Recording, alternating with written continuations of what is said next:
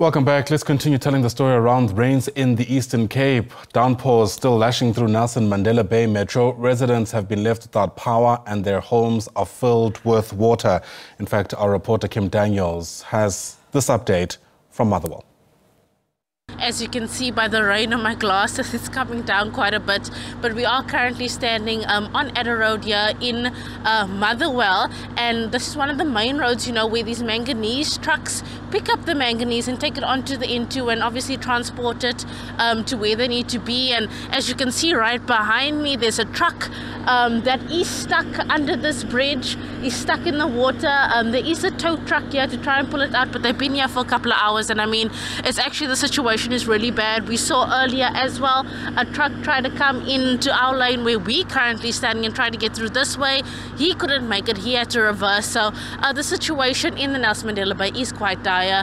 Many schools are closed, clinics are closed. We got a notification now from the municipality also saying that all testing centers are also closed. We have colleagues that are currently in Kariega, and the situation, I think that's tiny little industrial town bore the brunt, of these heavy rains. The areas that were also affected by floods in June, I mean, not even 4 months ago, Lapland, Jubilee Park, those areas are really affected once again. The water that runs through that canal has come up, flooded homes. We've gotten reports of tombstones from local cemeteries in that area washing away into people's homes.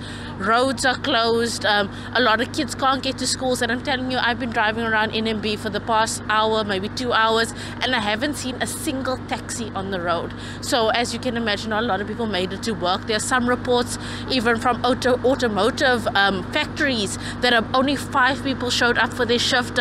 So things are quite bad here. We have been watching this action here behind us for a while. We saw the driver get out of the truck, come to the front of the truck, see if he can reverse, move around, and just trying to get out of this rut that is in, but it really seems there is no way.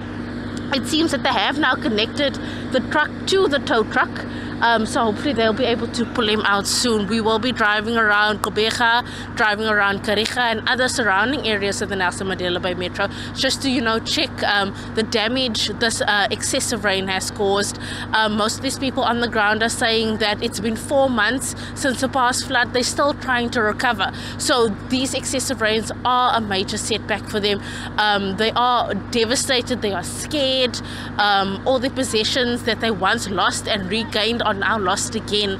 So I mean, it is quite a sad story, the excessive rains that have been happening within the Nelson Mandela Bay Metro area. But for now, it's back to you in studio.